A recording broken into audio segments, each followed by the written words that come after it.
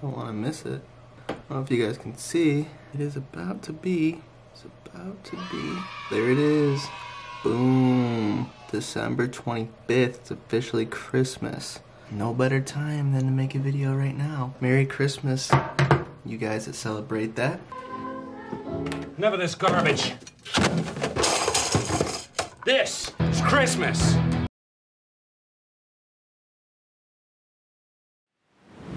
Hey guys, my name's Grant Borland, and today I want to take a deep dive on a track I've actually already reviewed on this channel before. A couple weeks ago, I went ahead and I made a short track showcasing some of the sounds from this sample library called Eminence by Ava Audio. If you've watched that video, you've heard the song. If you haven't, I highly suggest going back to that video and quickly watching that. On that video, a subscriber named Jathan Sparks left a comment basically asking if I was willing to provide like a tutorial or kind of do like a walkthrough of my process when making this track. And since I kind of only briefly went over this track, I figured maybe it was a good idea to go ahead and maybe do more of a deep dive on it. Because the previous video was more about like the sounds of the library, but I didn't really spend much time talking about how I wrote this track or what my process was. So in this video, I'm just gonna go ahead and I'm gonna do more of a behind the scenes of what my thought process was when creating this track. This is about a 60-second cue, give or take, a pretty short one. You know, it wasn't really meant to be something I was writing for a publisher. It was kind of meant to be a demo track, just kind of trying to write something as quick as I could with the sample library.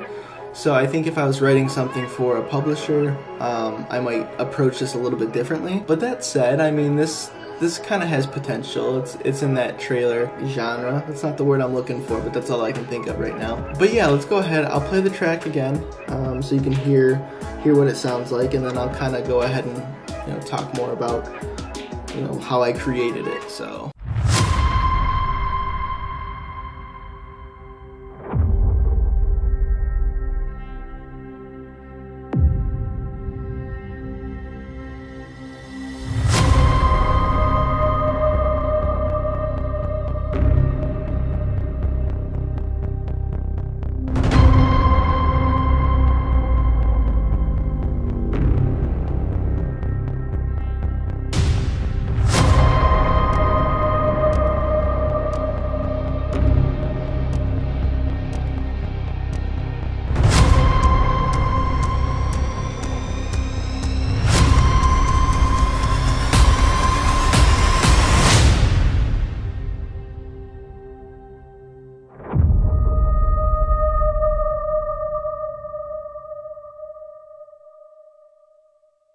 Pretty sweet, there's the track for you. Like I said, if you had watched that previous video, you've heard this track before. But let's talk about it. So, like I said, this is a 60-second track, and it was kind of made to be just a quick little demo for the sample library. That said, even though this wasn't necessarily intended to be pitched for trailers, there were a lot of things I leaned on, and I would do similar when I was writing a trailer track. So, if we look at this track, the first thing I really started out with was kind of like a signature sound. That's a lot of times when I write songs, I like to, find like a hook or some kind of signature sound to start out with. Not every track starts out this way, but a lot of times if I'm doing like heavy sound design kind of things, I feel like a hook or a signature sound is a good spot to start. So my hook or my signature sound was this ping that was from the sample library. Pretty simple, but I really like things like that. But I kind of wanted to beef it up. So alongside of that signature sound or that ping, I wanted to add a hit. I wanted it to come in strong and kind of beef up this signature sound. So together, layered, it sounds like this.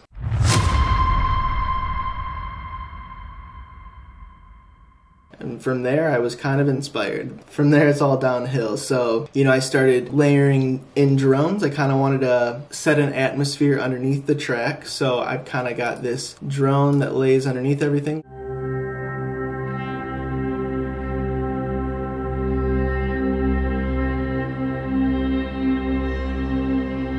So I've kind of just chopped it up and then kind of had it repeating itself, which I thought was kind of cool. It almost gave it a little bit of movement. It's not so stagnant where you just hit a note and then it just kind of hums or drones. I had it where the volume kind of tapered off and then it came back in again. So it's kind of doing this almost like a wave kind of thing underneath everything. And I thought that was pretty effective too. So yeah, so we got our signature sounds, our hit, and then we got this drone going on. So from there, I'll be honest, I don't really remember where I went from there. I think what I would like to do and what I've done in this track is layer in like some sub booms. I kind of like adding those in trailer music for like good sync points, especially like in intros of songs. Really deep stuff. So you kind of have this with the drone and all the other things. It sounds like this.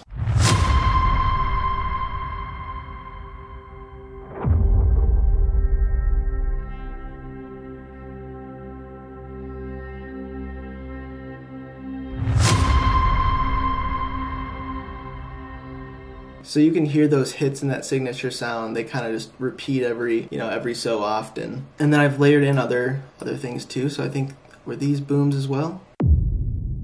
Yeah, so I didn't use the same sub booms. I changed it up, which I thought kind of added a little bit more sonic interest. Just a little nuances like that, not keeping everything sounding exactly the same, maybe adding a little variety if it sounds good to your ears. But here's the difference in the two sub samples.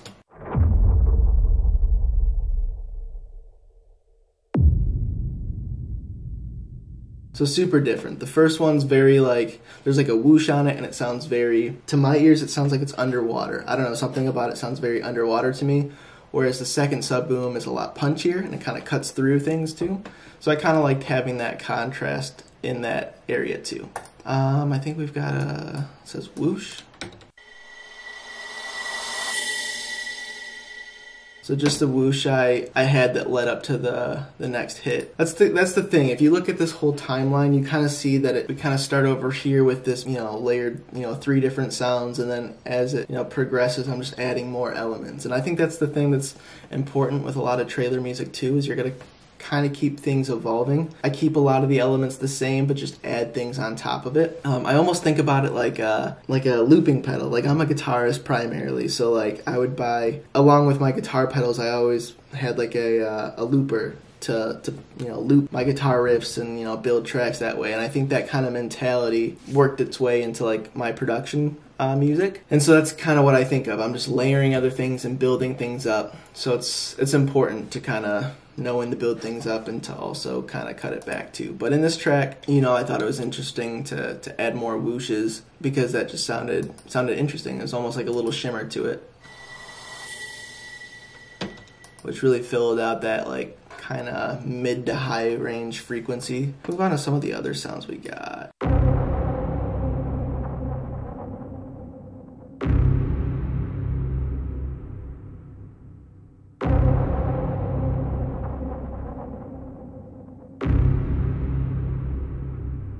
So that's another ping, a ping and then a brom underneath it. This brom is very reserved. Some of those broms you hear in like the big back end of trailers are very just like very loud, obnoxious, in your face, and they're layered with brass a lot of times. I kind of like these more reserved broms. I think they're good like in intros to trailers. It almost sounds brooding and it's almost teasing it like something's about to evolve, something's not quite right. A cool way to get this sound too is if you have a brom that's really crazy, maybe just add a filter to it and kind of cut some of those harsh high frequencies out. You can do this with an EQ, or I know Logic has like a filter plugin where you just like roll back a cutoff knob, but basically you get more of that low mid information and it kind of makes it sound more subtle, which is cool for like intros to trailers and stuff. So, and then I also have this pulse.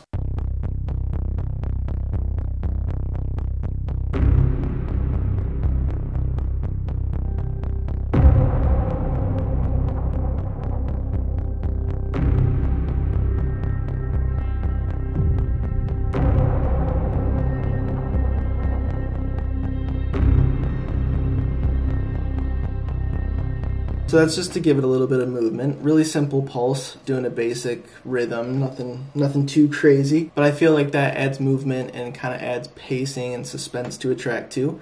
Another good thing to do is add like ticking elements. So I've also added these like clock tick kind of things.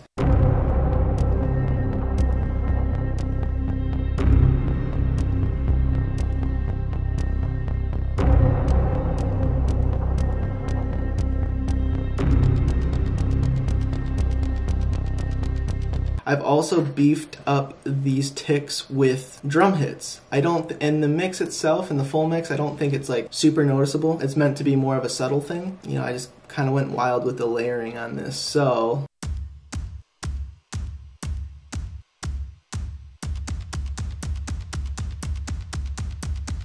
it almost makes the tick sound a little bit more punchy. To be honest, that was totally like an experimental choice. I don't always do that, but I thought it kind of sounded cool in this track, so you know, I took a chance on it. Let's talk about risers. You know, right at the end of this, I have risers that build as everything's speeding up. You know, the clock's ticking faster, the pulse is going, everything's building. You want to add risers at the end to really sell this build. And so those sound like this.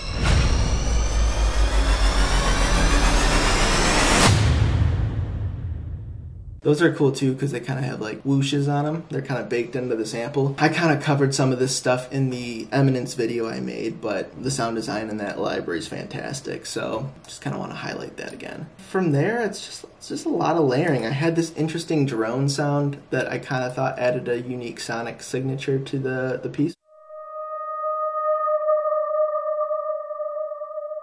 So that's basically just a bend, you know, it's called E flat to D, so it kind of just, you know, bends down, you know, a note or whatever. And I thought that sounded really cool, so I kind of had that playing ever so often. I didn't want to overdo it, but, you know, it was kind of a cool thing to layer in with the drones, kind of gave it a unique character to it. Added a downer.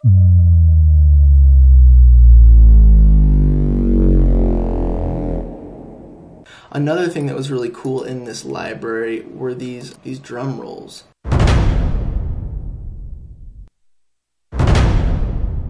If we look at the session, man, like I really did very little processing on this. Like I kind of just used most of the sounds the way they sound out of the box. You know, I've got some reverb on some channels, decapitator, you know, some different sample delays, which is probably the Haas effect. Yeah, that's on my tick. So like a lot of times on my ticking elements, I use the Haas effect, which makes things sound a little bit wider.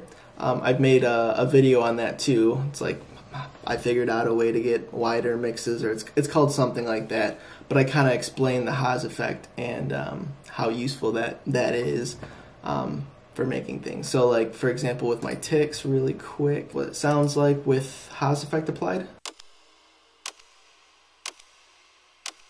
And with it off.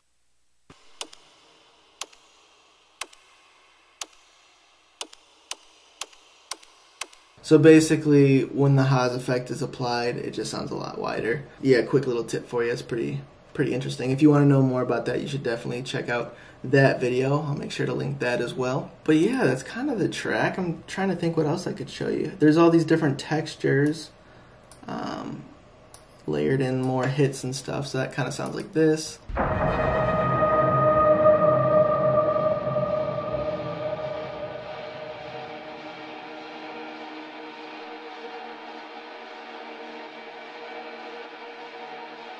So I thought that was kind of unique. I mean, these little jarring sound design textures were good to layer with some of the hits.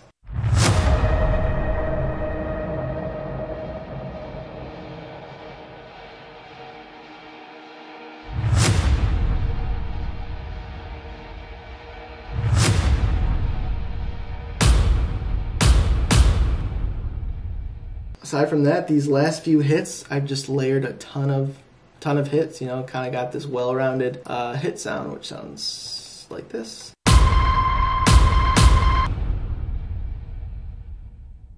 I had that ping in there too, but yeah, I don't know. I mean, that's kind of the gist of the track. Those are kind of the specific elements I used, and that's kind of my thought process behind creating this track. So yeah, like I said, I mean, if I were writing a track like this for a publisher, I would probably structure it a little bit differently. I might follow more of a traditional 3-act structure, but then again, I don't know. I mean, it depends what the publisher wants. I mean, there's tracks out there that get licensed all the time that don't necessarily follow like a traditional 3-act structure. Like for example, like a lot of slow burn tracks, that's kind of more of just a huge build as opposed to having these defined sections, which is cool. I think that's It's just nice that there's a variety of different stuff out there. And actually, if I think about it, like I've written tracks, like 60-second spots, that don't really have definitive sections or acts. In fact, when I think about it, I wrote trailer music earlier this year that landed in a trailer for the movie Voyagers, and that was an album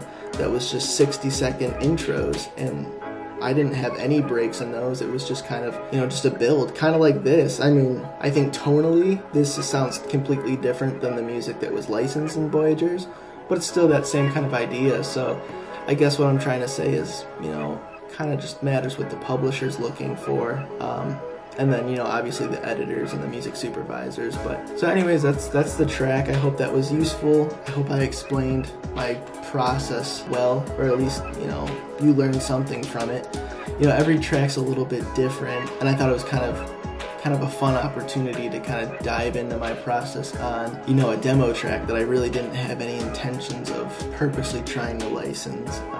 Even though it's a cool track, I don't know, it's just different. So when I saw the comment, Jathan, thank you for leaving that comment. I was intrigued, and I wanted to go ahead and take a crack at, showing my process for this kind of thing. So anyways, guys, thanks for watching, and I'll see you next time.